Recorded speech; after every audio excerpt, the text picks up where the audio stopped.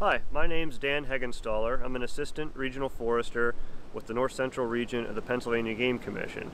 And my job is to work with a team of other natural resource professionals in the agency to manage forest habitat on state game lands for a variety of wildlife species. We're here on game lands to talk about succession in forest ecosystems. Ecosystems are made up of all the living and non-living parts of a place and how they all interact. So it's the trees and plants, deer and birds, but also the soil and the slope and the weather. All of these things and more come together to create the particular forest on a site. But just as important in shaping forests are what we call disturbances. So disturbances are any event that alters the species or structure of a forest. In Pennsylvania, disturbances could be anything from a tornado or a windstorm to a fire or a timber harvest. The range of conditions that result from disturbances create the different habitats needed by all of our native wildlife. And the path that a forest takes, how it develops in the years and decades after a disturbance, is what we call forest succession.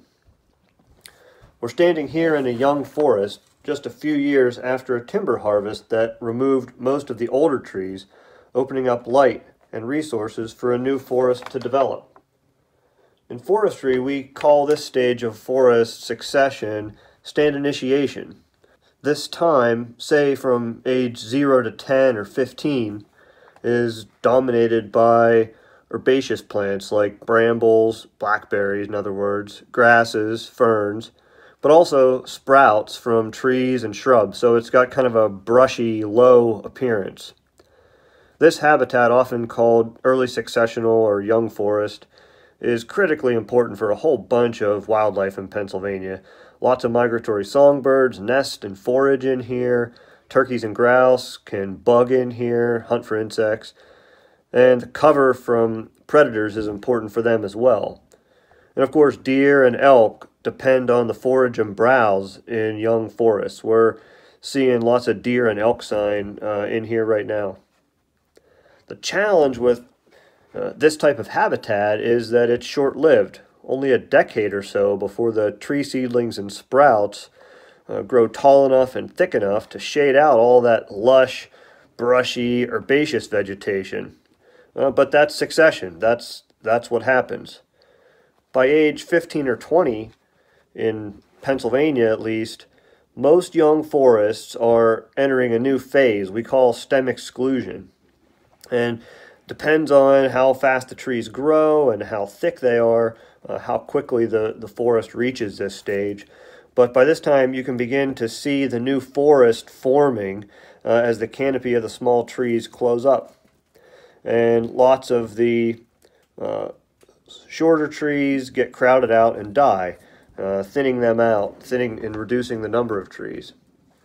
Stands that are in stem exclusion lose a lot of that dense herbaceous vegetation and browse. They lose that berry production from blackberry and brambles, and kind of lose that thick brushy habitat of really young stands, but they still provide cover and kind of protected foraging opportunities for birds, and it's also where you might expect to hear a grouse drumming. This stage can last decades, really depending on the tree species and how fast they grow and thin out. But eventually, maybe by age 50 or 60, most of the thinning has occurred and the trees are tall and far enough apart that some light begins to filter down to the forest floor again.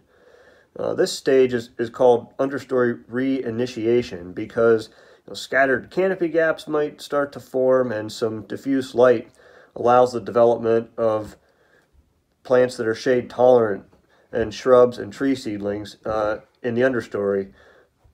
This forest, which is about 100 years old, that we're standing in today, has some canopy gaps that have allowed the growth of shrubs like witch hazel, serviceberry, and some red maple. There's some huckleberry in the understory and small patches of grass and forbs as well. And this is the stage that most of our Pennsylvania forests are in if they haven't had a recent harvest or disturbance. Most of them were harvested at the turn of the 20th century, and they're about 100 years old now. So think big trees forming a dominant layer with a lower layer of shrubs, saplings, or other herbaceous plants, not as dense as in a young forest, but starting to get a little bit more understory structure than in a stem exclusion stand. Oak stands like this are really coming into their own when it comes to acorn production. These forests are providing some browse from those understory shrubs, and they're producing really important high energy foods like acorns, or in northern hardwood stand you're getting beech nut and cherry production. These stands also are providing nest sites for canopy nesting birds and starting to develop some den holes for species like gray squirrel. This stage of forest succession can last decades and really depends on the lifespan of the dominant trees. So in an oak forest where the oaks are healthy and they're not dying from anything in particular, it could last centuries. So over time, as the dominant trees die, either individually from disease or in patches, maybe from a wind throw or something, the forest begins to enter a complex stage, sometimes called old growth, when small and large disturbances like wind or fire kind of whittle away at the really big trees and allow for like small patches of young trees or shrubs to develop. This old growth stage is really characterized by kind of scattered, really big old trees with young and middle-aged trees mixed in. There's lots of snags, so dead trees, and downed logs, which all that woody debris is really important habitat for all kinds of species. The old growth stage is really rare today because it takes so long to develop, and most of our forests were cut about 100 years ago. But even the old growth stage can and will eventually end when a big enough disturbance occurs, like a tornado or a severe fire that kind of pushes the reset button. And then the process begins all again with another brushy young forest. Thanks for being with us today to learn about the various stages of forest succession.